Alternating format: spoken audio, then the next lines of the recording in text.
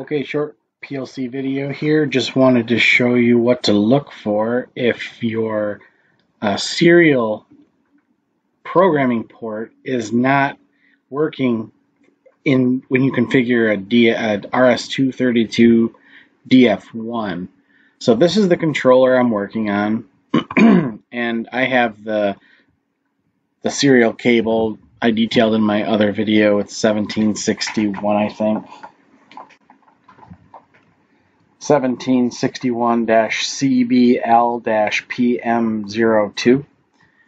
All right, so I'm connected here to a USB converter, and what I want to show you is it's showing up here. I have a completely blank program. You can see here's my blank program, and Lynx is picking up both the actual IP of this device and the serial port, because I'm connected both ways. So what I wanted to show you was what happens if this isn't working and the only thing you have is the Ethernet IP address. So where you can go is this channel configuration, and if you right click it and do an open, channel 0 is this port, channel 2 is this port. This is the programming port if it's set up for DF1.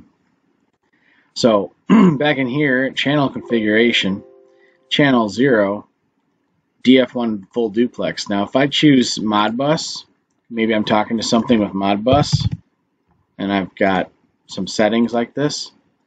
I hit apply. Look, it's going to tell you channel 0 will be lost. Okay, apply. It wants me to be offline. That's weird. Whatever. It gives me some warnings, but look at now that sorry, the 1400 here is now gone. This is the same PLC, but now it's no longer here on the DF1 connection on COM3. Well, if I go back to channel 0 and choose DF1 full duplex again, warning, loss of communications on channel 0 will occur. Apply. Okay. And look, it's back. So if you log into, if you're on Lynx and you configure DF1, like I did here, and I hit auto configure and it just worked. But if it's not working and you're talking to a micro, there's a chance you're going to have to go in over Ethernet, like this one, go to here and here, if it's not set to DF1. You can check this offline. Let me show you. If you have the project, you can check it offline.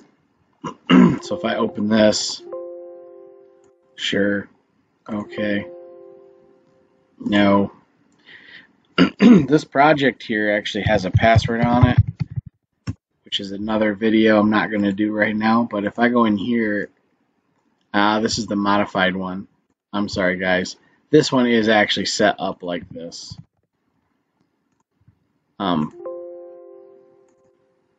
In the actual project, this is a modified version of this project, but this is how channel 0 is set up in that one, and that is why this port does not work to connect to the PLC. So you have to go through the Ethernet, which you can navigate to on the MicroLogix. So you can see the IP address even if there's a password protection on the project. You can at least see it and connect up. You're going to need the program. You're going to need the what do you want to call it?